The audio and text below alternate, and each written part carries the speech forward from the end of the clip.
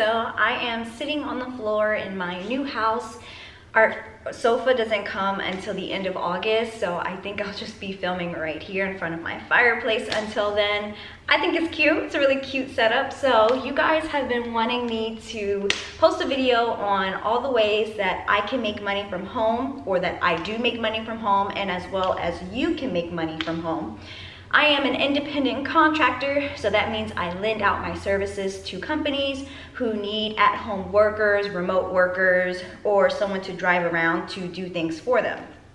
No, it's not a personal assistant.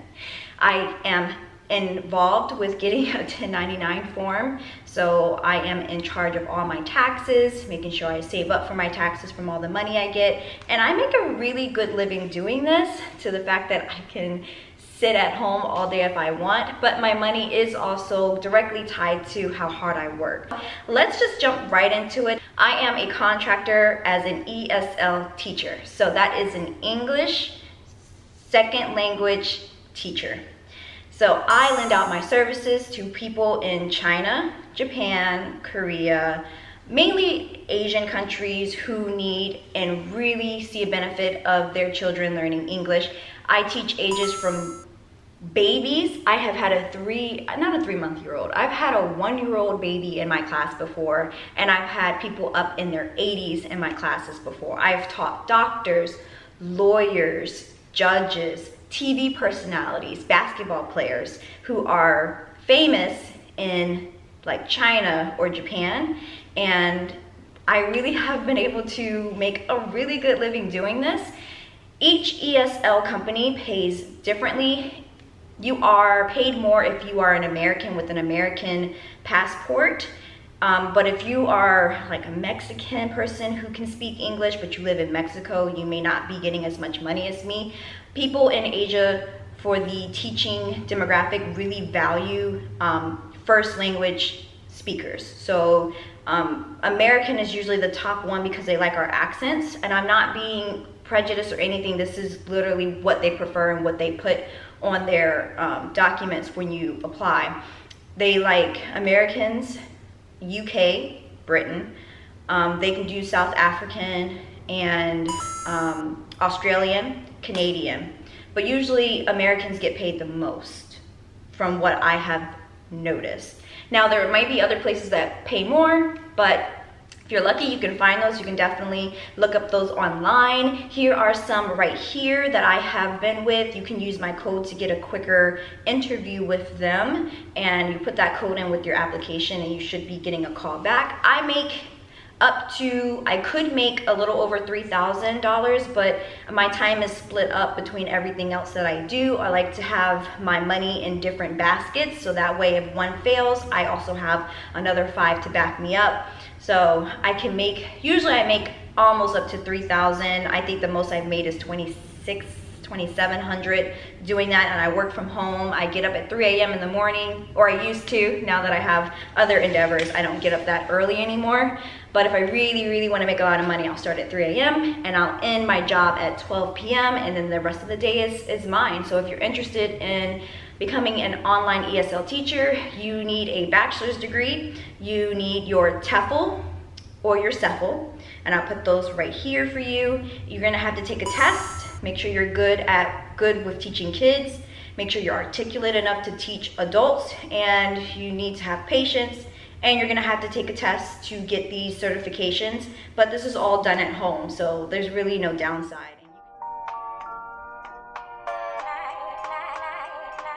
Another one is being a substitute teacher. I was actually gonna go into training to be a substitute teacher, but I got hired as an ESL teacher, and who wouldn't want to teach at home?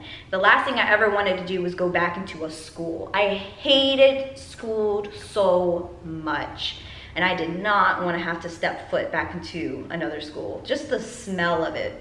Just the smell of school brings back bad memories for me. It was just never a place for me, at least public school.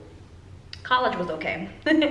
But a substitute teacher, you can make up to $50 to $80 a day being a substitute teacher. Maybe that's not good enough because, I don't know, you're there for 8 hours, so maybe $80, $50 to $80 isn't worth your time, but it's a really good filler. So if you ever need something to lean back on, I really do suggest becoming a substitute teacher.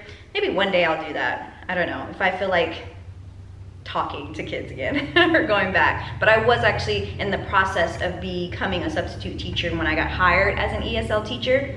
It's pretty good money, something to lean on if you are in hard times. And I will try to leave some information here. You do have to go take a one-time test at a testing center to get your certification.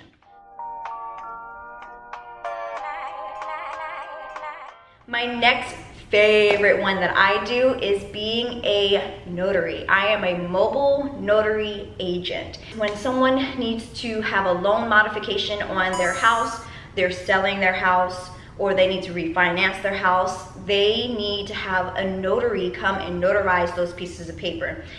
A refinance is about 113 to 136 pages long. You need to have a laser printer to do this. You're gonna be using legal size paper and letter size paper, and I'll show you what those differences are. So you have to buy a lot of things for your business with this, but it's all tax deductible. So, you know, don't get too hung up on it. Yes, you need a car as well, and it does put wear and tear on your car, but I really think that it is beneficial to do this even though you're sacrificing something. My aunt has been doing this for years and she gets about 10 of them a day. Sometimes she has to say no to some of these offers because she just doesn't have the time. Notaries will get paid between $80 to $150 for just an hour of work. So right now, my salary pay for this is about $100 an hour. There are some that I will take that are smaller for the hour because there's only like 30 pages.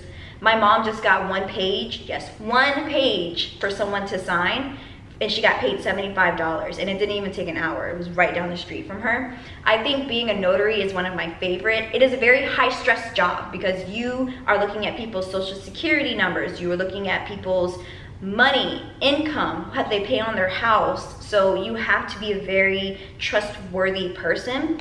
You can be charged, I think, like $5,000 if you share any of the information. I mean, imagine you do 3 of these a day, you're making $300 for 3 hours of work.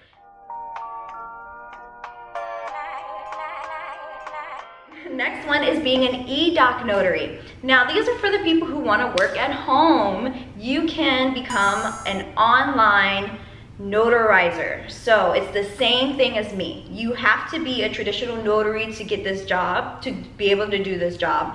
You have to go in and swear in. However, you don't have to drive around to people's houses and waste your gas and your mileage and put some wear and tear on your car, because instead of doing that, you have a webcam on your computer and you take people to do the online docs. So you will send them the docs, let them have control of your computer, something like that, and they can sign their names on those documents, and then you just email it in to the people who need it. That's it. Now, the reason why I haven't done this is because it is expensive and it's a little confusing for me. I am not a very big high-tech person when it comes to computers, so you need a certain software that either costs $200 to $400 for a one-time buy, or you have to make a monthly payment on them for the rest of the time that you use the software. I think that's what it is. It's pretty expensive, you guys, but it's worth it. So just like my $400 write-off for my printer is worth that for me, so is the e-doc. It's the same amount of pay for less work. Okay, so the next one I have signed up for is a food and health safety test giver. Something like that.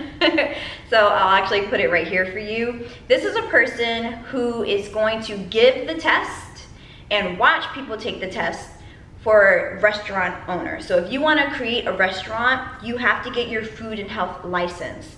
And the people, you don't have to teach them the subject. You can just be the tester.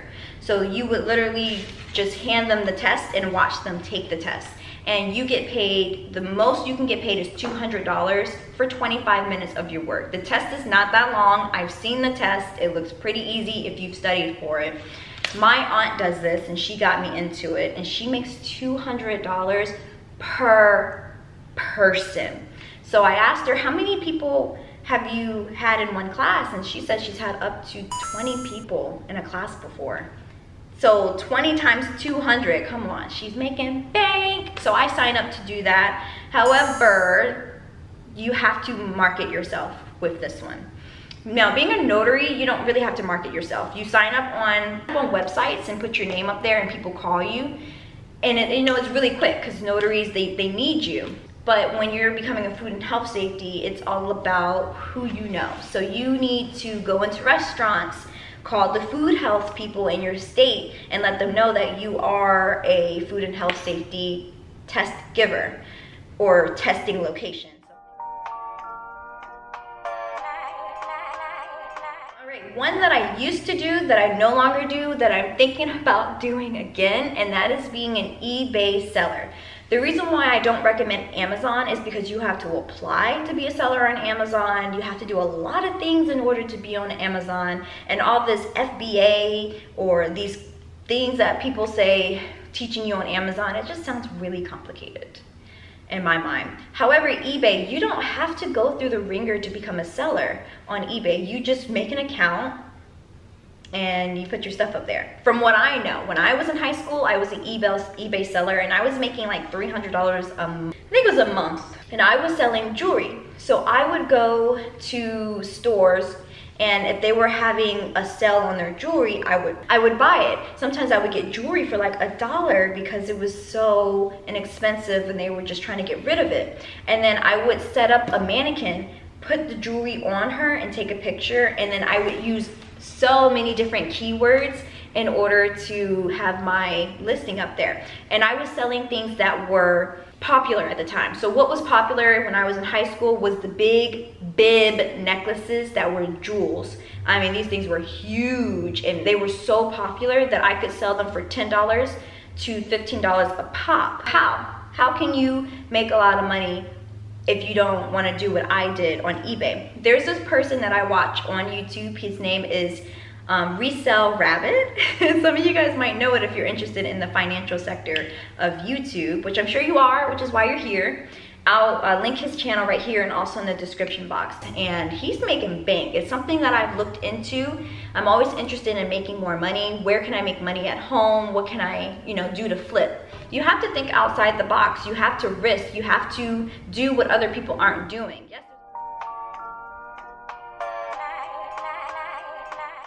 Now, the last one I'm going to talk about is having a product. So I have made catalogs for vending machines. It was something I needed, and then I was like, hey, this would be a really good thing to sell to people who also need it, who are beginners. I was a beginner and I needed it, but I didn't know anybody was selling it, so I made one. So you can see up here, I showed you guys before, it has all the snacks up here. It's a vending machine catalog that I sell for beginners. It even has your gumball machines in here. So it's a catalog that you bring to locations when you want to show them what you sell. And I sell this. This is another way that I can make money for anybody who would like one. I mean, if you support me and you need one, then yeah, please DM me on my Instagram or send me an email, and I would love to do this for you. I think this is a great product. I believe in this product. I don't want to put anything out there that is scamming someone. I want you guys to know that I'm here for you. So being able to provide something that helps beyond just advice here and there, I think it's a good idea. If you know how to make something and it's gonna help people, do it. You never know what's going to happen for you. What's for you is for you. So don't ever talk yourself out of being able to create a product. Being an entrepreneur is definitely stressful. You start out broke, but if you are dedicated and you have ambition, you will find a way. Where there's a will, there's a way. So I want to do another video on all the ways you can make money with vending machines. So I want to touch more on that in another video. Let me know down below if you want to know other ways you can make money as in the vending machine community. I want to do that next. I hope you guys enjoyed this video. Let me know down below if I put you onto something you didn't know about. Put down below if you make money from home and what you do. That would be really awesome and beneficial to other people. Please subscribe, give this video a like, and I hope to see you guys later. I really hope this helped. I really do. I'll see you guys later. Bye.